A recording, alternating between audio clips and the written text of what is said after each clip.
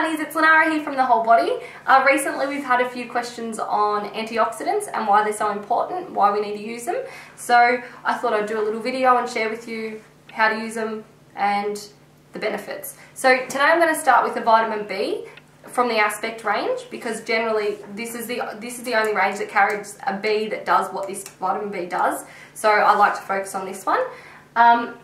The benefits of using a vitamin B and the age that you should start from, you should start generally from about 20, because you're starting to age instantly. We're starting to age from the day we're born, right? So you want to start from 20 when your collagen production really starts to slow down, because if we don't keep that up, you're going to lose elasticity, you get all crepey and you get that fine skin, and nobody wants fine crepey skin, right? So what vitamin B does, it's an antioxidant that fights off free radical damage. So free radicals, just nasty little crazy wild molecules in the air that attack our cells, right? So therefore this will fight that off. Those molecules attacking our cells create all the damage that creates the fine lines, the wrinkles and all of that. So, and it also creates enzymes which eat away at our collagen and elastin. So we end up with the crepey skin, right? So vitamins, what vitamins do, A, B and C, all of them fight off these scavengers so that we don't have that damage happening. But in the meantime, we're actually using,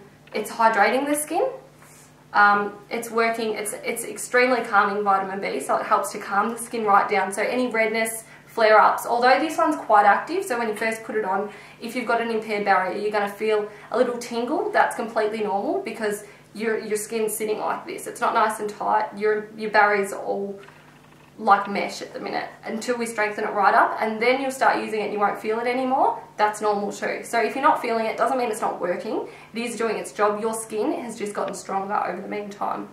Okay, so what this little baby offers is it will boost the effectiveness of everything else that you're using. So with vitamin B, say if you took a Berocca, right, this is going to do the same thing, but for your skin. So it boosts the effectiveness of everything else that you're using. All your other vitamins start working better, all your cells start working and communicating better. So you get better cell communication, better cellular turnover as well.